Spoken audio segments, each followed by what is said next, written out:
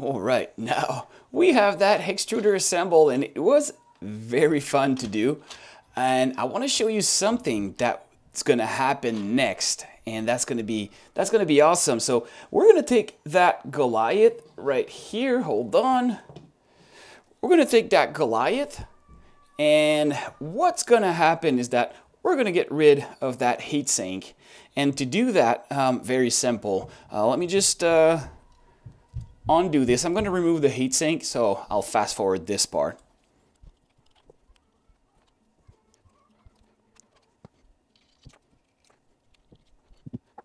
Also, what we're going to do, since this heat break is the one that goes inside that normal heatsink, and that hole is 7mm wide, and on the Vz-HextrudORT we have a 4mm wide. That is done because normal configuration is using a Bowden tube. So what we've done, or what we're doing right now, is we have made a new heat break. So as you can see, it's smaller, so now it can fit inside that extruder like that. All right, and it's going to be able to cool down from the Vz-HextrudORT. So from this guy, we're just going to remove that heat break, put the new one on like that, and we're going to reuse the same bolts that that are with this guy, but we're going to use a new adapter plate, and this is going to be the adapter plate for the Vz-Printhead, and what I'm showing you is just for Vz-Printhead, so it's also going to be compatible with the Vz-Printhead on the rat rig, but yeah, it's not going to be for other printers, unfortunately, because we absolutely need to have the full aluminum printhead to act as a giant cooler and act as a giant heatsink, I mean. So this part here going to go on top of the Goliath like that. All right, and we're going to use the same technique as before. I just didn't remove them, but yeah, I'm going to do that real quick. Reuse those standoffs, and they're not going to be round. They're probably going to be hexagon. We're in the making right now. All right, let me just remove that.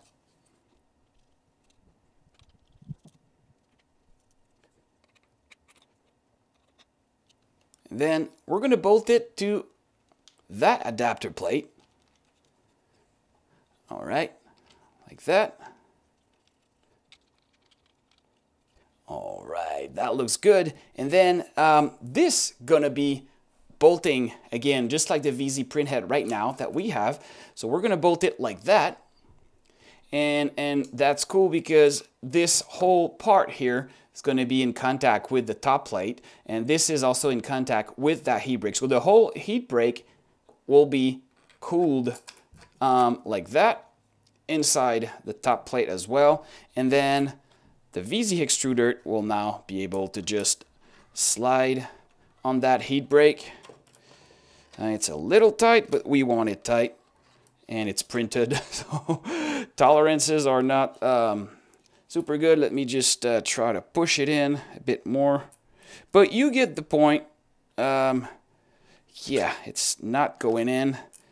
I think I have an issue, and I separated that heat break because it's just not glued right now. But you get the point. So that's going to go on top like that. So that went in just fine. I think it's just a matter of... All right, so yeah, you get the point. So it's going to go there between the printhead and the Vz-HextrudORT, and now we can either keep it air-cooled, or there's going to be a version that is water-cooled. There's going to be water pass inside. It's going to go all the way up to here and all the way up to here, and then another pass right here. So it's going to flow like that.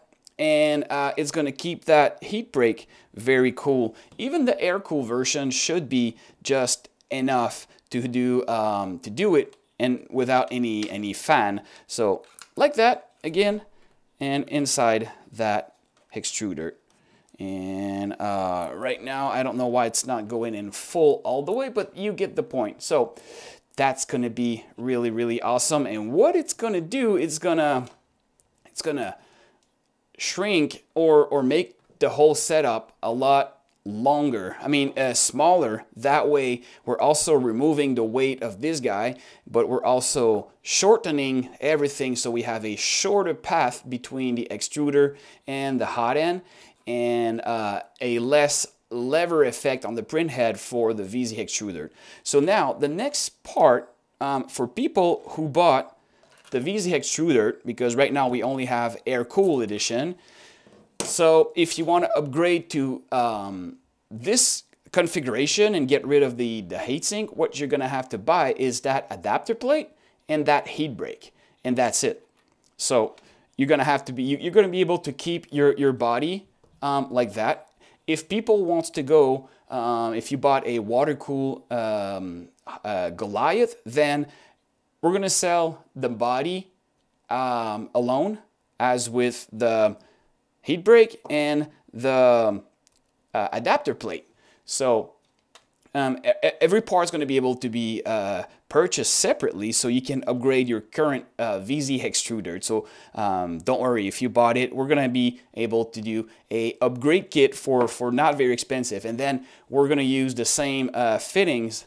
They can just bolt right in front here, and we use the same fitting. So that is going to be a awesome setup. I can't wait to test it myself. Of course, we're going to test it with just air cool version to see if there's enough cooling.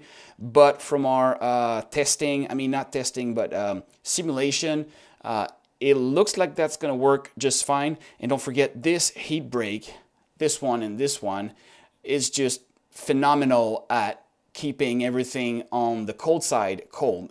With that zirconia inside here, it's very, very effective, and it works super good. So I'm not afraid that the air-cooled version of the extruder will just be just fine. With everything aluminum on the print head, everything's gonna run just awesome. So that is next, and that's gonna be very exciting. So I hope you enjoyed that video. I enjoyed making it. I just like that.